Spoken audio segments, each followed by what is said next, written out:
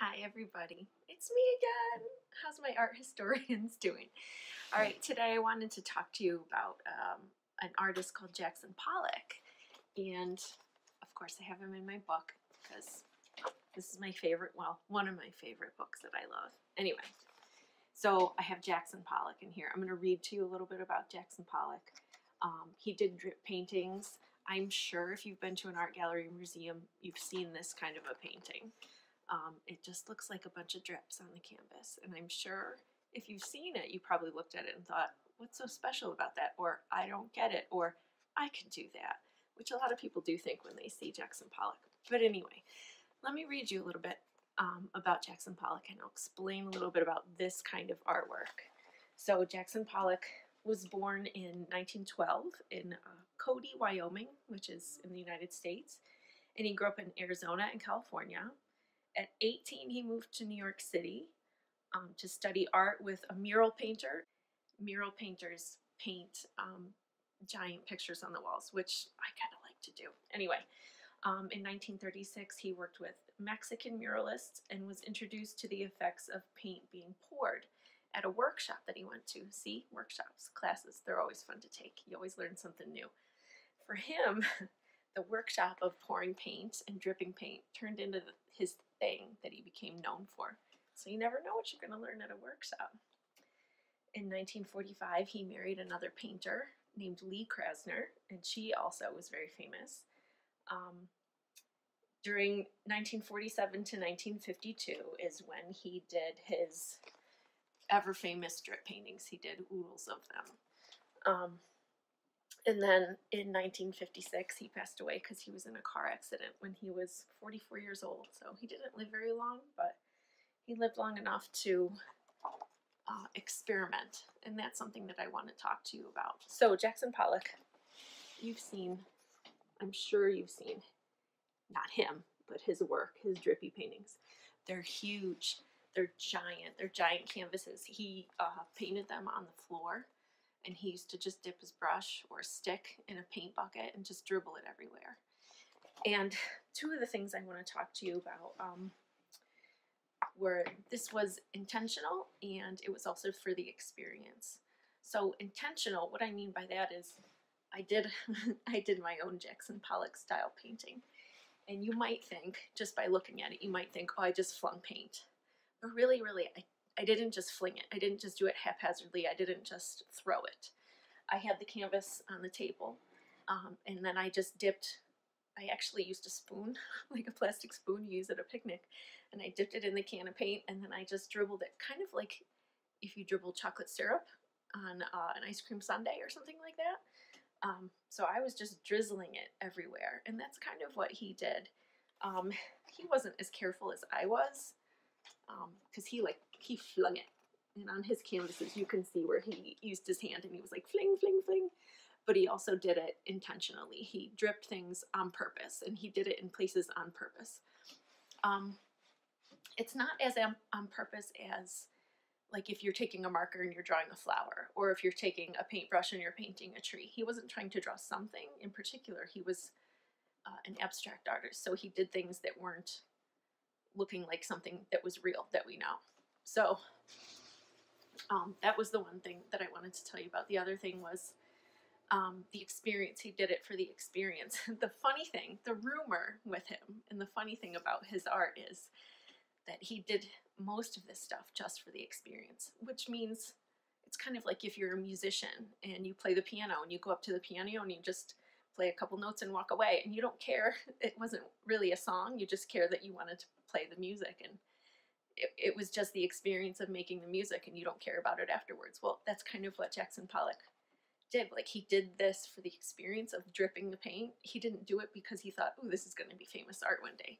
He just did it because he thought, ooh, this is fun. Like, you know, like if you stick your toes in the sand in a sandbox, or and just squish around, or if you play in the sandbox, it's just fun. Like, it's just something fun. Or play outside in the snow, it's just fun. Or run and splash in puddles in the rain outside, it's just fun. You don't do it because it means something, you just do it because it's fun. So that's kind of the other thing about Jackson Pollock, is he did things for the experience because it was fun. So let me read you a little bit more about Jackson Pollock. Jackson Pollock is a famous abstract expressionist. We said that. He created a whole new way of painting in 1947. He suddenly stopped standing at the easels and using palettes and brushes and started dripping household paint over huge canvases on the floor. Nobody had painted like this before. This was the artist's way of working with paint, and the canvas was made the subject of the painting. These are called action paintings because it was an action you had to do, like it was something he had to do. Then they also became known as drip painting because, you know, he dripped the paint. So the other funny thing about Jackson Pollock is it says he uses household paint, and he did, and that's true. Household paint comes in different kinds. There's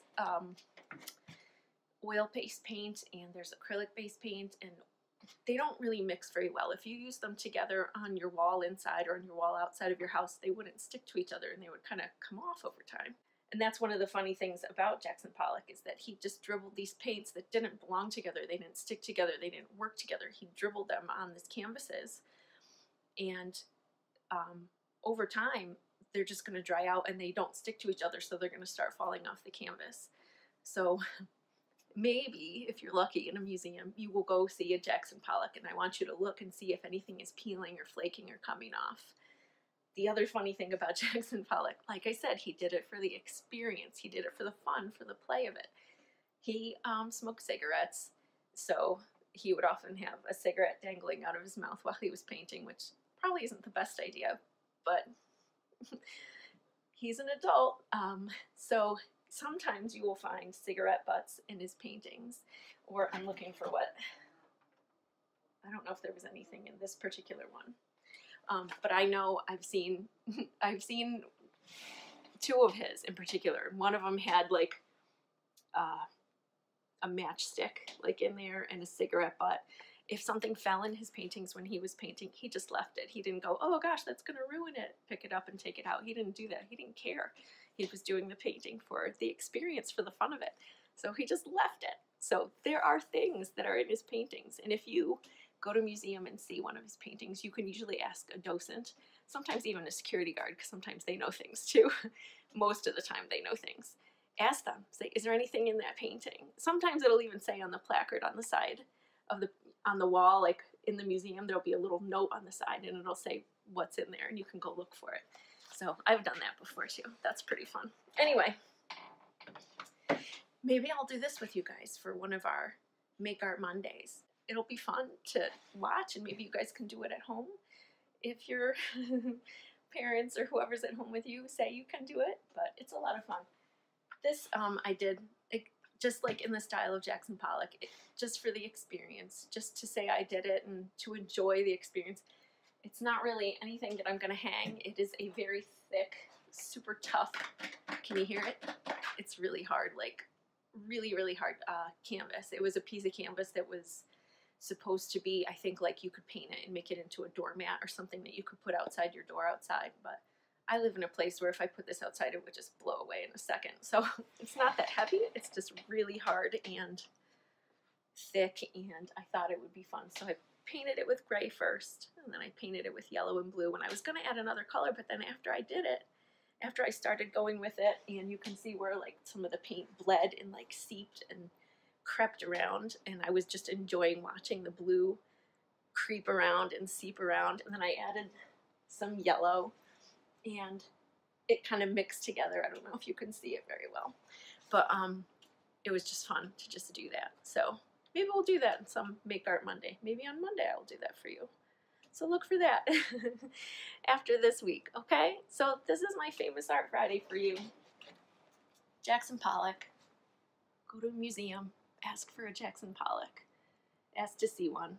There's 9 times out of 10 there's going to be a Jackson Pollock in the museum you go to. Okay? So that's my video for today, and I hope you enjoyed it, and I had a great time talking to you guys, and I hope you come back and see me again. And I hope you make art with me on Mondays and share it with me on Instagram and hashtag me, Make Art with Jocelyn, and @ me, Jocelyn's Perduto Art. Okay? So have a great weekend. Talk to you later. Bye.